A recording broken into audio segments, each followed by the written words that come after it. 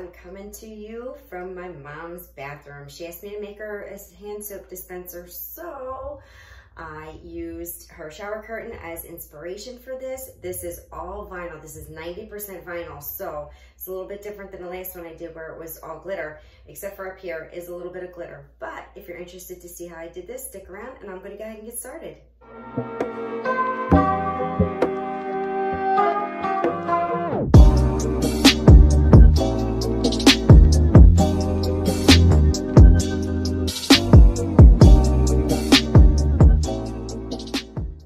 Alright guys, so here is a plastic soap dispenser which I purchased. I have no idea where, but I am repurposing this. We used all the soap in it. I decided I really liked the shape of the bottle and the size of the bottle, so I am going to start by, I spray painted this. I peeled the label, I spray painted the top and the bottom matte black. I am now putting a full vinyl wrap on it up into the point where it curves. I'm using black holographic by Starcraft. And so I'm getting it to line up as best as I can. I am gonna line the top and the bottom with vinyl. So if it's off a little bit, you're not gonna notice it. I'm gonna peel back my paper and I'm gonna rub this down with my fingers. I do it with my fingers. Some other people do it with like a squeegee. I find I have better control with my fingers and I can feel if there are any lumps because you can pull the vinyl back and smooth out any air pockets in there before they get to be too big where you couldn't do that and you've sealed your wrap. So I'm just using my finger until I bring it all the way around and I'm gonna flatten that down. And so now what I'm gonna do is I'm gonna do the center part, which is also vinyl. It is a white marble vinyl.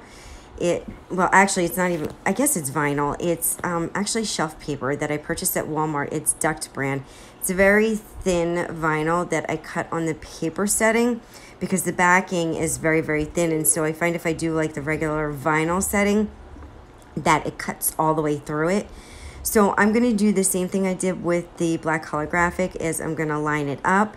And I'm gonna make sure that this is, you know, as perfect as possible as well. I am gonna outline this also, but you know, you want to get it close. So I'm doing the same thing. I am taking the paper and rubbing my finger and just pulling the paper off, keeping the paper on as long as I can, and just getting it all pressed down, making sure there's no air bubbles, and getting it all the way to the end. The next step is I'm going to put gold pinstriping around the top and the bottom of the marble vinyl. We'll call it vinyl for all intents and purposes. And so I'm going to stop because I see that I have too much overlap with the marble vinyl. So I'm going to trim it off with my craft knife. I'm not going to go exactly at the seam because I've never been really good at that and I wind up cutting too little or too much. So I'm just going to cut above and just have a slight overlap. That works for me. You do what works for you. So now it is ready to go in with my gold pinstriping. And so I am going to do the top of the marble. I'm going to do the bottom of the marble. And then I'm going to do the very bottom of the bottle before I move on to doing my holographic glitter. So I'm just going to put some music on while I do this, and then I will start narrating again when I get to the point of doing the glitter.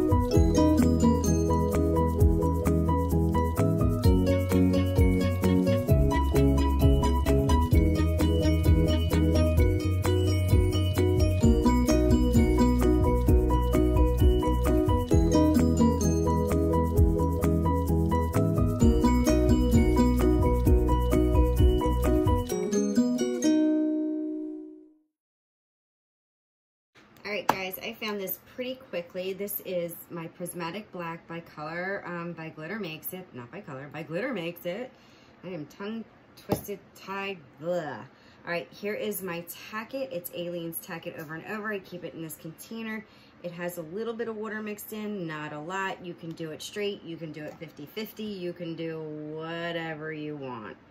So I'm just gonna come in with my tacket and I'm gonna go right up to this line. And I'm gonna try to keep it straight, but if you go over a little bit, don't worry, because you're gonna have that gold strip. So, and if you can hear my fan, I apologize. It is so hot right now. I had to put my fan on, which is not gonna do me really good when I start to glitter, but I can't anymore, I have to. All right, so just gonna go around and put this on up to the neck. You know, we don't want any on these threads. Don't put anything on the threads. Like I spray painted that by accident because I wasn't using membrane and I should have taped it off and I didn't. So make sure you tape that off. It's okay, but it's probably gonna peel like as you use the bottle and as you like put the soap in and out, like when you're, you know, you run out and you unscrew it to refill it, it may peel off. So just be aware of that. So that's why, you know, it's better not to paint it at all. But so yeah, so if I was doing this for a customer, I would definitely tape that off. Like I would actually take it off with probably acetone, or try first with 91% alcohol to get it off, because I'm pretty sure the acetone would like haze it up.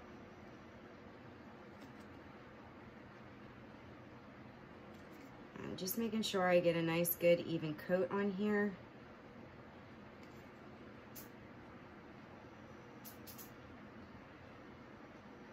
Some people like to do 2 coats of tacket. I only ever do 1. I only do 2 coats if the first coat was too thin or too thin in an area and the glitter came off, because that can happen.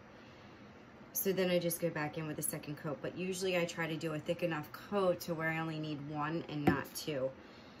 So I'm gonna seal this up and I'm gonna go ahead and stick this in front of my fan, and I'm gonna go wash my brush off, and then I'm gonna be back so that I can glitter and tack at the top of this. All right, guys, so this is dry, and the reason why I know it's dry is because it is clear. So tacket goes on white and then it dries clear.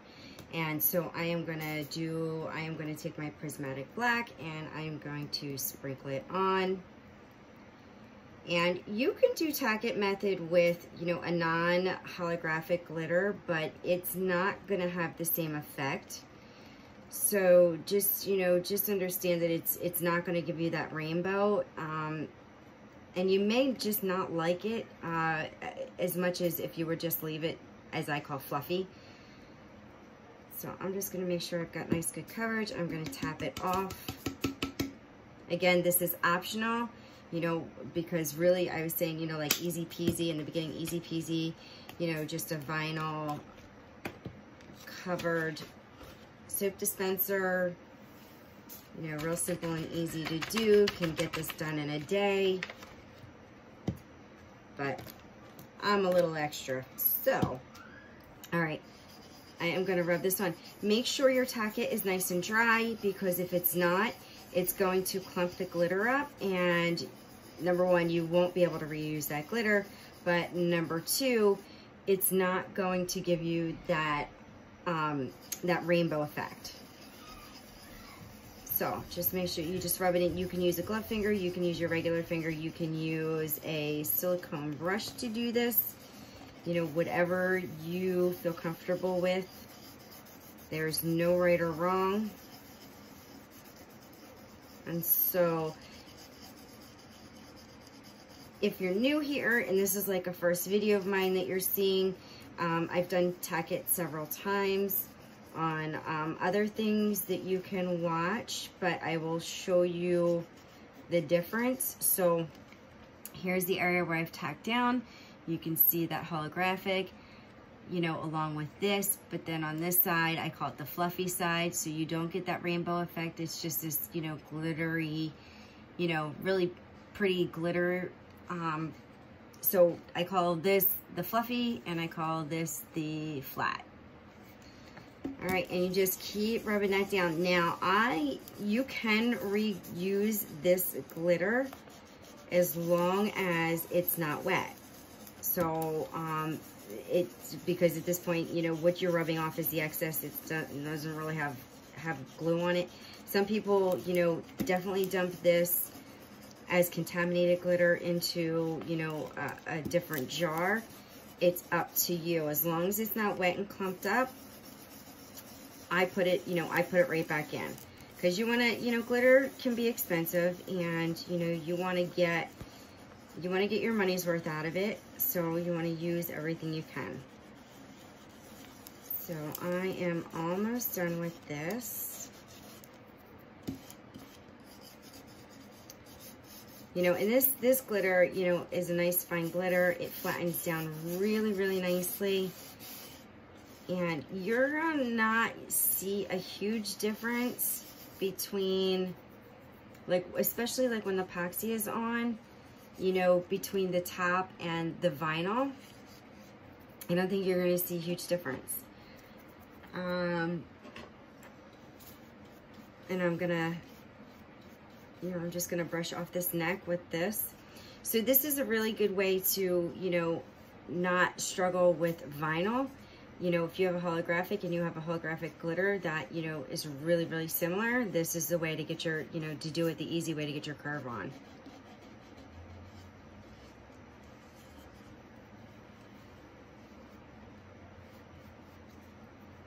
All right, so that is done. Easy peasy. It's dry. Like, how cool is that? I love doing the tack it method. Love, love, love the tack it method. Okay. So I'm gonna put this aside, and now I can put my last strip on. I'm not gonna epoxy it and then I'm gonna put it right on. Do have to be careful though, because if you're gonna try to pull this up, you may pull your glitter up. So you gotta be kind of like ultra careful when you're doing this. So I'm gonna lay it more, you know, on the vinyl than I am on the glitter, so that if I have to pull it up, I'm not gonna pull that glitter up.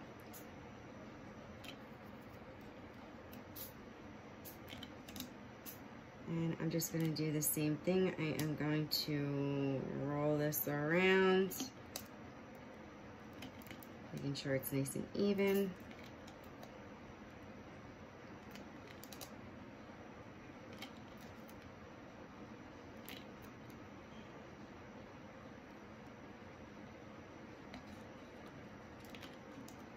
Cut this little itty bitty excess off.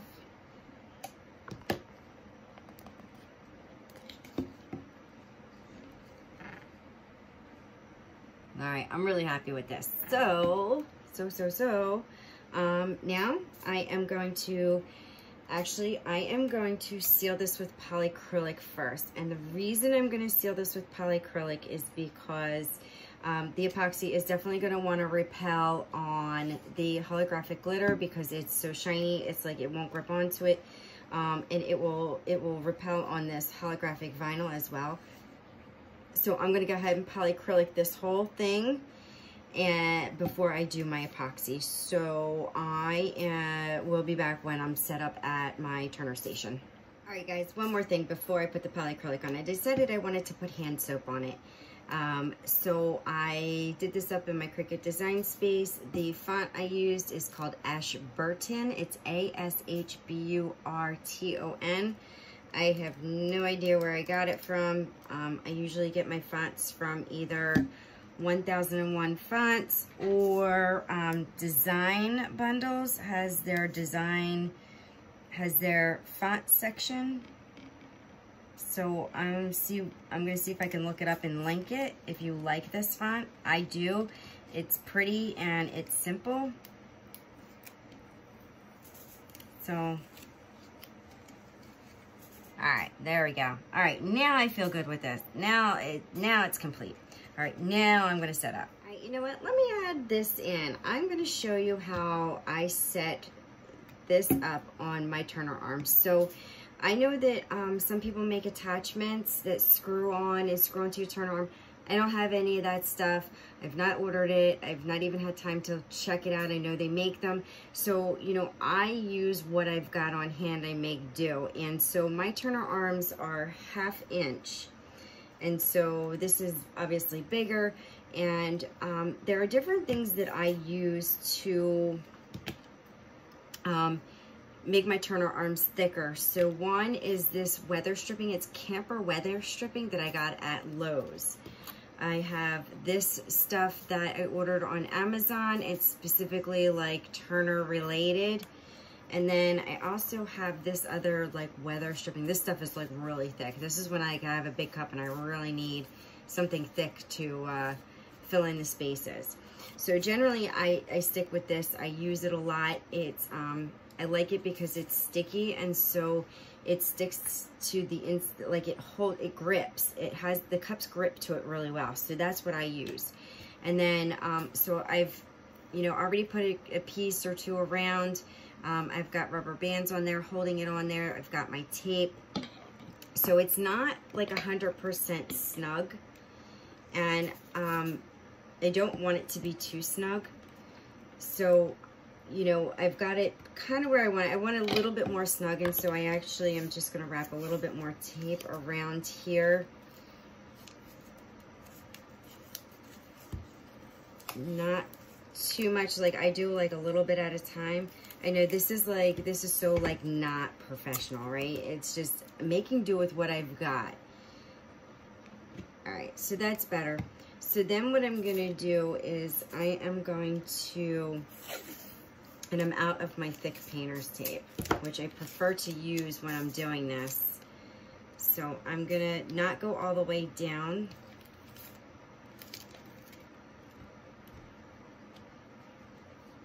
But I am gonna go and I'm gonna cover these threads. And I'm gonna squeeze the tape on to my turner arm. And that's like how I'm attaching it. The painter's tape that is longer is better for this, but I just ran out tonight, like literally just ran out tonight. So it's not going anywhere. It's gonna be, you know, this is, see, it's on there. I just prefer, you know, a little bit more attached to the turn arm. So that's how I do this, because I don't have a bottle attachment. All right. And then what I'm going to do is I'm going to put another piece of painter tape around here, because this is going to be the tape that I remove when I'm done epoxying. So I'm going to do this to protect this tape and my threads, because like I said, I didn't even want paint on my threads. All right, so I'm going to put that on. I'm going to have a piece. Make sure that's good. I'm going to make sure I have a piece that's folded so I can easily grab it when it's turning to pull it off. All right, so that's how I attach it to my turner arm.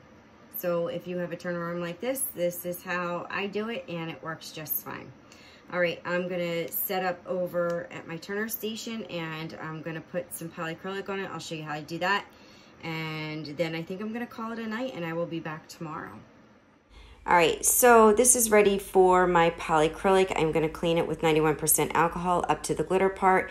I'm gonna brush off any loose glitter, and then I'm just gonna put on my polyacrylic like you would put on your epoxy. I'm just gonna smooth it on, put it on my turner, get it all the way up to the glitter, and even down at the bottom. And then I'm gonna let this turn for an hour before I'm ready to put on my epoxy. And that is it for that. It's like nice and easy peasy, and it gives it a nice good coat so that the epoxy doesn't repel. All right, my polyacrylic is nice and dry. Now I'm gonna go in and I'm gonna put my epoxy on. And this actually only took one coat. I put like a nice thick coat on. I used Illuminlight's quick coat, which, you know, is really nice because it dries in like, 4 to 6 hours. And, it's a nice, good finish, low odor.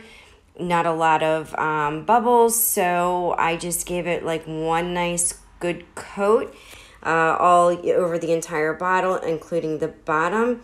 And then after I did that is when I took off my tape so that it didn't, you know, get epoxied to the bottle. After I pulled my little piece of tape off, I torched it to make sure to pop any bubbles, and then I let it turn overnight. Alright guys, I'm back with this, and it is done in less than 24 hours. I'm really happy with the way this came out. It was so super simple and easy. And you know, I recycled this soap bottle, you know, once the soap was gone, washed it out, and now it's beautiful and reusable. Just buy yourself some soap refill and here you go. So you can use your bathroom as a template for the colors and the styles and whatever you want to do. You know, and this one, you know, just with mostly vinyl on here was like boom, boom, boom. And then with the tack it method, done in no time. So thank you all for watching as always. And please give me a thumbs up if you like this video. Please subscribe, leave a comment. I love to hear your feedback. Go ahead and share it. And I will see you all next time. Bye.